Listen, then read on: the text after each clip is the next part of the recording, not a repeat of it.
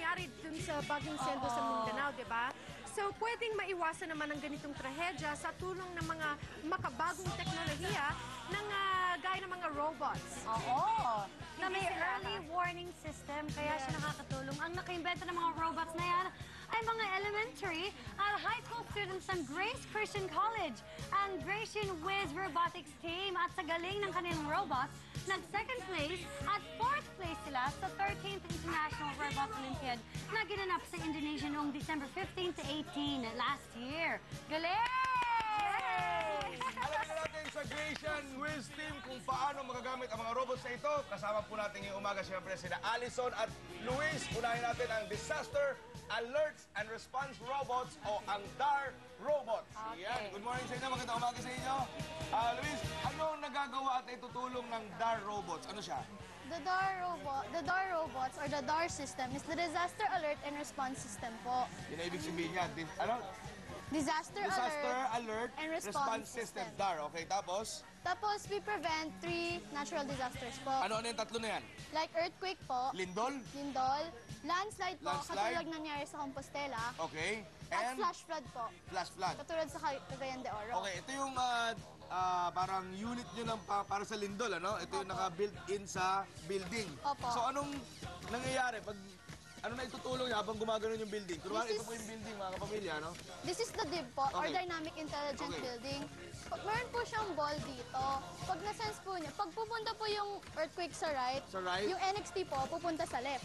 So kinokontra niya yung galaw ng building. Opo, counter-reaction po. So pag ang building naman napunta sa kaliwa, Pupunta po yung NXT sa right. sa kaliwan, so naliles yung shake ng buong building. Opo.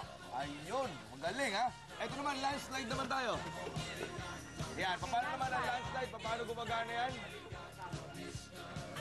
Dito po sa landslide, pagka yung mga stones and these rubbles fall, may light sensor doon and there's a laser here. So, makakat yung laser, then masa-sense yung light sensor. So, yung net tataas to catch them. So yung pagbagsak ng mga lupa, may haharang. Oo, pag na-sense niya na may bumababa na, yun nga, may nag-erode na yung soil. Ayun. Okay, so may tapos na ang lindol, tapos na ang landslide, punta naman Baha. tayo sa baha. Oo. Yan. Minsan lahat tayo ay napaparaning. Correct. Baha katulad ng pundoy. Pundoy. Yan. Sendong. Okay, paano naman to? Pagka meron pong ulan, nadami yung tubig na nandito sa water area. So, meron po tayong distance sensor dito. Tapos, when it reaches a certain amount, a certain level of water, Pag naabot na niya yung water level niya, ano mangyayari?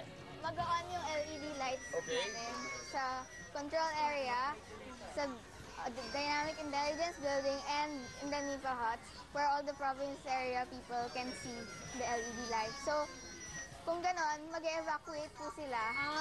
So ilaw ang magsisilbing pinaka-signal nila, parang warning na, oy, umalis na kayo at tataas na ang tubig. Ayun. Ito na ang alarm. Kaya prepare for evacuation, parang ganun. Okay Ayun. ah. Magaling ang mga naisip nyo, ha? Malaki ang maitutulong nito sa bansa natin. Ayun, Lunita, Ano naman meron dyan? ano meron dyan? Siyempre, ito naman, kung meron kayong disaster alert, meron naman rescue operations. Kaya puntahan natin itong grupo na ito. At kasama natin ngayon sina Jim, Edrich, and Sabrina para kwentuhan tayo kung ano itong rescue robot. Unang-una sa lahat, itong rescue ay isang acronym, no? Anong ibig sabihin ng rescue? Ang rescue po stands for ng reporting the status of creatures in an unidentified environment. Reporting the status of creatures in an unidentified environment. Okay. So, Jim, why don't you tell us ano bang nagagawa ng rescue robot? Ang robot namin ay mostly para sa after landslide and earthquake. Magpapakita siya muna ng earthquake si Sabrina. Earthquake! Earthquake! Ah!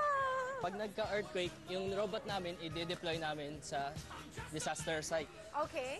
Para siya naman ay maghahanap ng victims.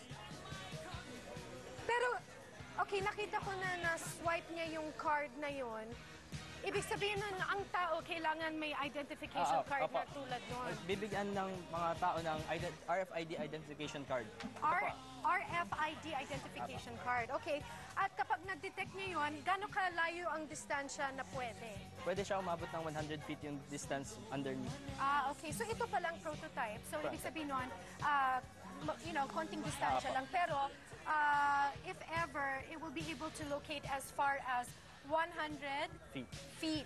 Okay. At kapag na-detect na niya, isa-send niya yung signal dun sa computer or database. Pag na-detect siya, nagda-drop siya ng beacon para mas mapadali yung paghanap. At magsasend siya ng message sa computer. Ito yung beacon. Apa. Ito yung sinasabi mong beacon. Okay. And then, anong mangyayari pag ganon? After niya mag-drop beacon, magsasend siya ng message sa computer. Dito po. Okay.